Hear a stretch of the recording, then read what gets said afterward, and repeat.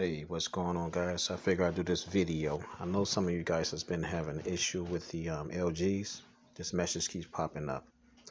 All right, when I first started getting this message earlier today, I wasn't able to dial out or receive calls. So this is a little thing I did. Now I'm working on getting the pop-up to stop. So basically what I did was I went into network internet connections. So when you go down to mobile network, then you want to go to the access point name. So basically what I did was hit those three little dots up top, and I did a reset to default. I'm not sure why it did what it did, but it seems to be affecting all LG phones. All right.